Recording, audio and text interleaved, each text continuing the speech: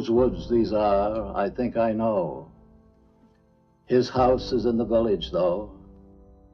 He will not see me stopping here to watch his woods fill up with snow. My little horse must think it queer to stop without a farmhouse near, between the woods and frozen lake, the darkest evening of the year. He gives his harness bells a shake to ask if there is some mistake. The only other sounds the sweep of easy wind and downy flake. The woods are lovely, dark and deep, but I have promises to keep, and miles to go before I sleep, and miles to go before I sleep.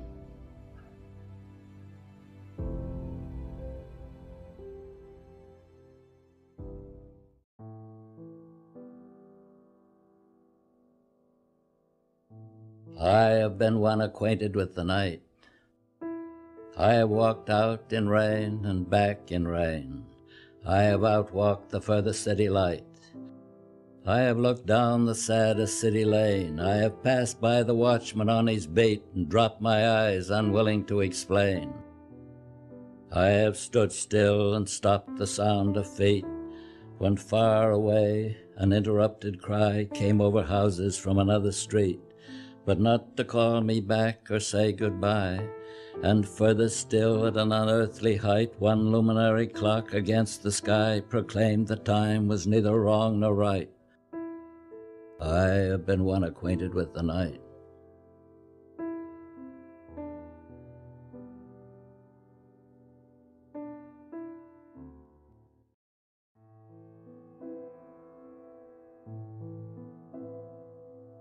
My long two-pointed ladder's sticking through a tree toward heaven still. And there's a barrel that I didn't fill beside it, and there may be 2 or 3 apples I didn't pick upon some bough. But I am done with apple picking now.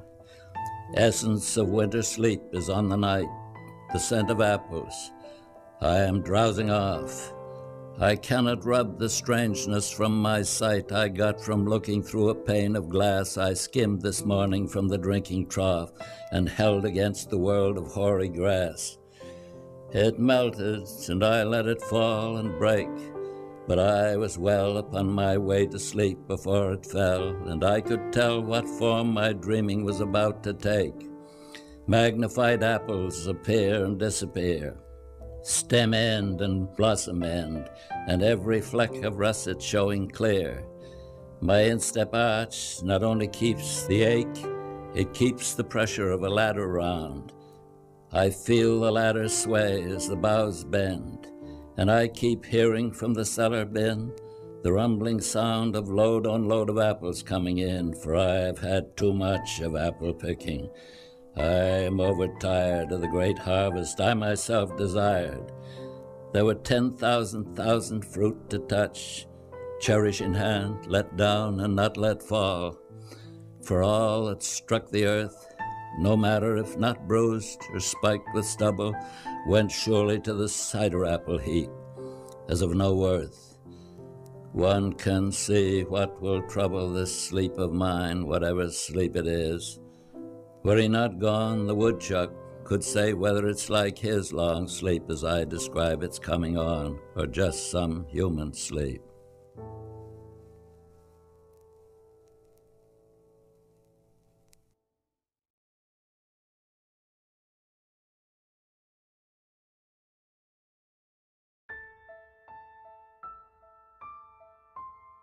My sorrow, when she's here with me, thinks these dark days of autumn rain are beautiful as days can be.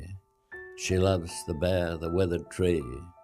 She walks the sodden pasture lane. Her pleasure will not let me stay. She talks, and I am fain to list. She's glad the birds are gone away. She's glad her simple worsted gray is silver now with clinging mist. The desolate, deserted trees, the faded earth, the heavy sky, the beauties she so truly sees. She thinks I have no eye for these, and vexes me for reason why.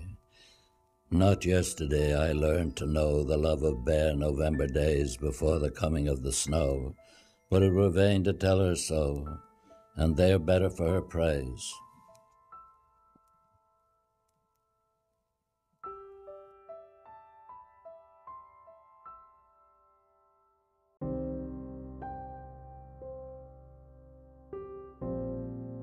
Two roads diverged in a yellow wood, and sorry I could not travel both and be one traveler.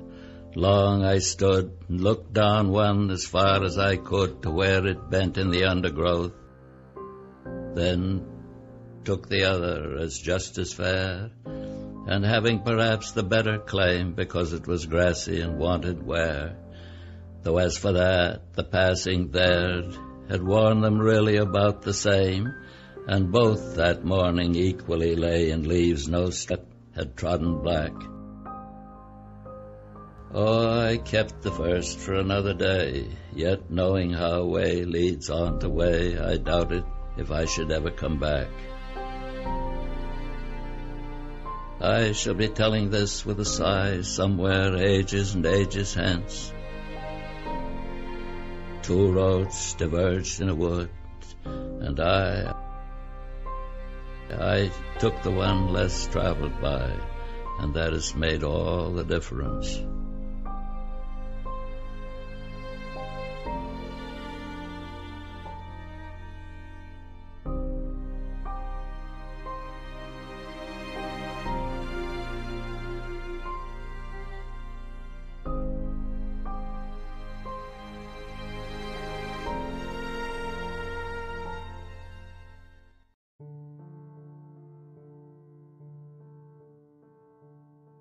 When I see birches bent to left and right across the lines of straighter, darker trees, I like to think some boy's been swinging them. But swinging doesn't bend them down to stay as ice storms do. Often you must have seen them loaded with ice a sunny winter morning after a rain. They click upon themselves as the breeze rises and turn many-colored as the stir cracks and crazes their enamel. Soon the sun's warmth makes them shed crystal shells, shattering and avalanching on the snow crust. Such heaps of broken glass to sweep away, you'd think the inner dome of heaven had fallen. They are dragged to the withered bracken by the load, and they seem not to break. Though once they're bowed so low for long, they never right themselves. You may see their trunks arching in the woods years afterward, trailing their leaves on the ground like girls on hands and knees that throw their hair before them over their heads to dry in the sun. But I was going to say, when truth broke in with all her matter of fact about the ice storm, I should prefer to have had some boy bend them as he went out or in to fetch the cows, some boy too far from town to learn baseball, whose only play was what he found himself, summer or winter, and could play alone. One by one he subdued his father's trees by riding them down over and over again, until he took the stiffness out of them, and not one but hung limp. Not one was left for him to conquer. He learned all there was to learn about not launching out too soon, and so not carrying the tree away clear to the ground. He always kept his poise to the top branches, climbing carefully with the same pains you use to fill a cup up to the brim and even above the brim. Then he flung outward, feet first with a swish, kicking his way down through the air to the ground. So was I once myself a swinger of birches, and so I dream of going back to be. It's when I'm weary of considerations, and life is too much like a pathless wood where your face burns and tickles with the cobwebs broken across it, and one eye is weeping from a twig's having lashed across it open. I'd like to get away from earth a while, and then come back to it and begin over. May no fate willfully misunderstand me and half grant what I wish and snatch me away not to return. Earth's the right place for love. I don't know where it's likely to go better. I'd like to go by climbing a birch tree and climb black branches up a snow-white trunk toward heaven till the tree could bear no more, but dipped its top and set me down again. That would be good both going and coming back. One could do worse than be a swinger of birches.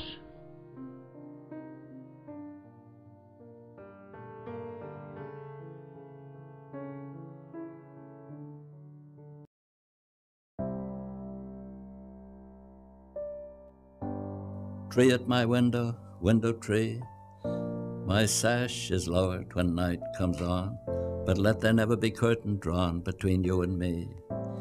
Vague dream head lifted out of the ground, and thing next most diffuse to cloud.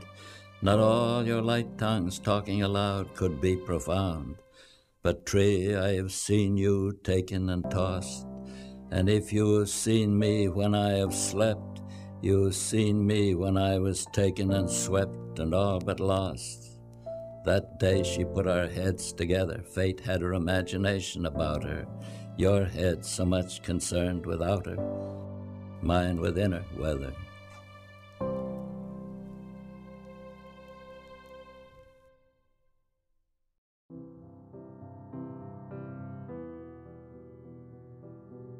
Something there is that doesn't love a wall, that sends the frozen groundswell under it and spills the upper boulders in the sun and makes gaps even two can pass abreast.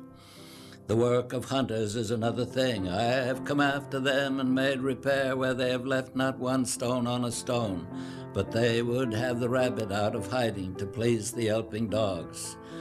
The gaps I mean, no one has seen them made or heard them made, but at spring mending time we find them there. I let my neighbor know beyond the hill, and on a day we meet to walk the line and set the wall between us once again. We keep the wall between us as we go. To each the boulders that have fallen to each, and some are lows and some so nearly balls we have to use a spell to make them balance. Stay where you are until our backs are turned. We wear our fingers rough with handling them. Oh, just another kind of outdoor game, one on a side. It comes to little more there where it is. We do not need the wall. He is all pine, and I am apple orchard. My apple trees will never get across and eat the cones on these pines, I tell him. He only says, good fences make good neighbors. Spring is the mischief in me, and I wonder if I could put a notion in his head. Why do they make good neighbors? Isn't it where there are cows? But here there are no cows. Before I build a wall, I'd ask to know what I was walling in or walling out, and to whom I was like to give offense. Something there is that doesn't love a wall, that wants it down. I could say elves to him, but it's not elves exactly, and I'd rather he said it for himself. I see him there, bringing a stone grasped firmly by the top in each hand, like an old stone savage armed. He moves in darkness, as it seems to me, not of woods only, in the shade of trees. He will not go behind his father's saying, and he likes having thought of it so well, he says again, good fences make good neighbors.